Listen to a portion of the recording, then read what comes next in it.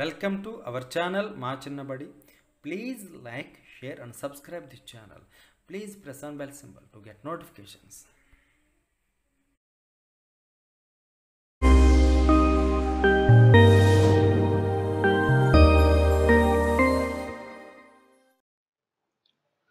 Delhi Sultanate. What is history? History is considered as the record of the past factual things,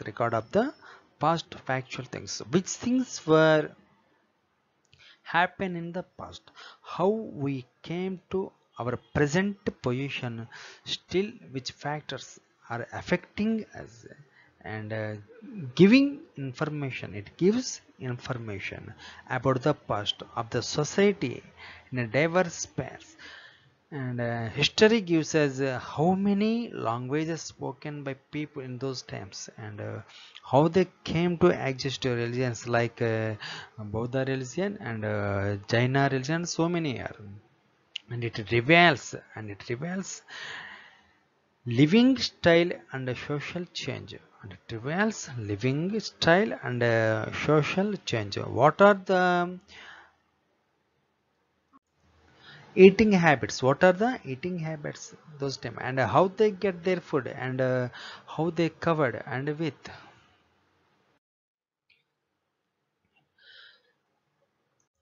Sources of history, mainly those are two types.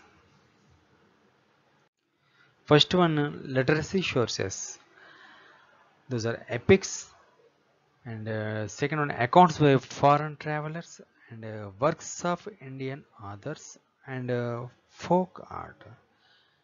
Epics are Ramayana and Mahabharata, like ancient, valuable, precious books, and accounts by foreign travelers who are came to India and write about the historical events and social life and economical conditions in those times. Those are called as the written by the foreign travelers. Examples: Fahian, Huan Sung, these people. And third one, works of Indian authors. For example, Banunu, Harsha Charitra. This was the book name, and other is Bhanudu.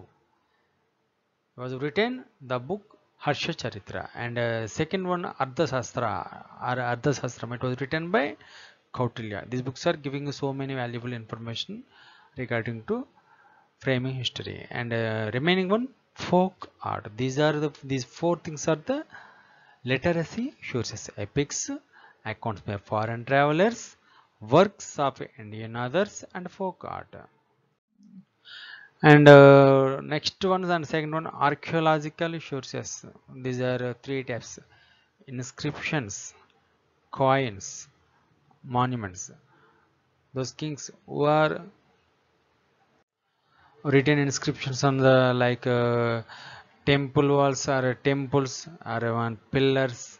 These are all come under to inscription. And second one, coins. So many emperors are